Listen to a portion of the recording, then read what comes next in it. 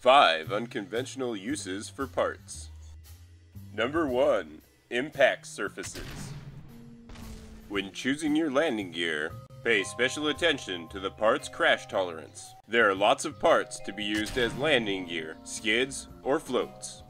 Remember to test unconventional landing gear, and consider building shells for weaker parts. Number 2. Reaction wheel rollers. Using control parts with torque, such as capsules and probe brains and SAS units, you can construct rolling rovers. Rollers are known to be difficult to control and to cause nausea. Rollers are also shockingly acceptable as watercraft. Number 3. Levers. Experiment with landing gear's ability to push other parts.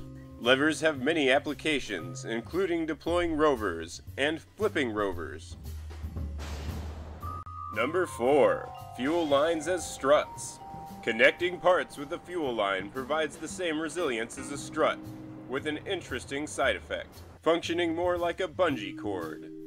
Number 5. Pylons as hinges. The structural pylon, one of the most unusual radial decouplers in the game, can double as a hinge between two parts, combining the bungee power of fuel cords, the pushing power of landing gear, and structural pylons as hinges. Team together for some interesting creations. Thanks for watching. Join me next time for 5 tips with game files.